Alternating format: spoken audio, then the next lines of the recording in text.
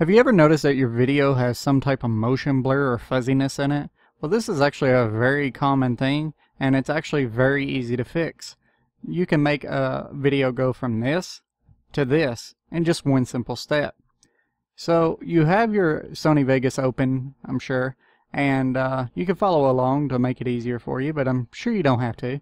So basically, I have my video up here, and this is just some video that I recorded, one day, and that's not even important. But as you can see, there's fuzziness here. Even part of the car is like coming off here. This is fuzzy, and it's actually very simple. So what you want to do in your timeline, you have a video here, and you should have audio. I deleted the audio because I wanted to show you guys this in motion, which isn't very noticeable, but when you have a still frame, it's very noticeable. So let's just play it.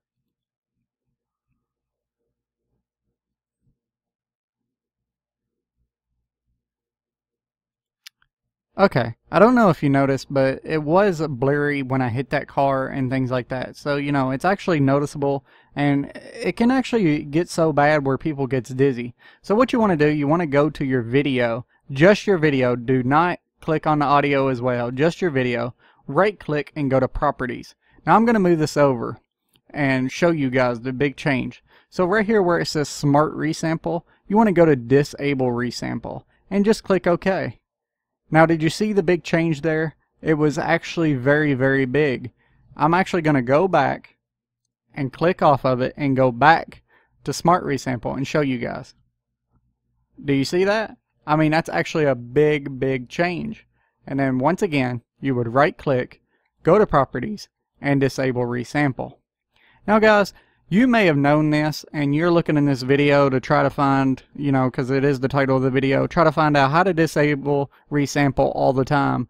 Well, it's actually not exactly what you want, but I can disable the resample for all the videos in my timeline by just one simple click. So what you want to do first, you want to go into the description and download the MediaFire link that I provided for you. Then it should be wherever you downloaded it, and it would be called Smart Re-Render Disablers. I don't even know what he was trying to spell there. I got this from another guy. So you want to go into your File Explorer, your C drive, Program Files, Sony, and Vegas Pro 13, or wherever you put it. Now here you'll see a folder, or wherever you put your Sony Vegas. Here's a folder called Script Menu. You want to click in there and then just drag over your Smart Re-Render Disable. Now I already have it, so I'm not even going to put it in there, but you can close that out once you put it in there and go back to Sony Vegas. Now I'm not sure if you have to restart, but I'm pretty sure you don't have to. So you want to go to Tools here, Scripting, and then you'll see it there, Smart Re-Render Disable. Now what this does, I can put, let me go here and turn back on the Smart Resample, and I'll go here and copy this. Now just to prove that it isn't just the file that I'm copying, I'm going to drag this back and delete. Okay, so I'm going to show you guys. It's on Smart Resample.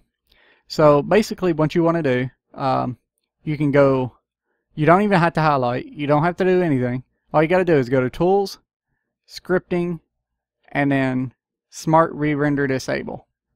And there it goes. Every single one of them is disabled now. Now I'm going to turn it back on to Smart on this one and this middle one here. And I'm going to show you guys that I got it up here as well. And all I got to do is click it, because I'm going to use it in every single video. So I'll go back here, and as you can see, it is disabled. So to how to get it up here, you want to go into the empty area here, double click.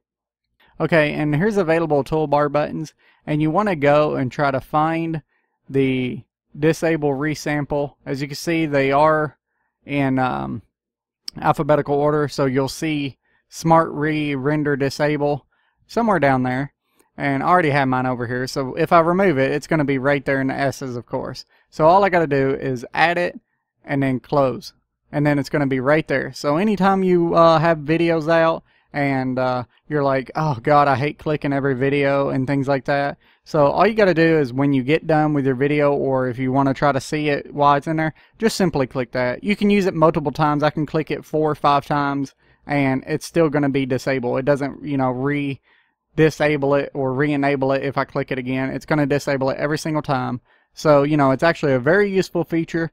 If you thought this video was informational or helpful, please hit that like button. It really helps. And as always, be a pal and subscribe.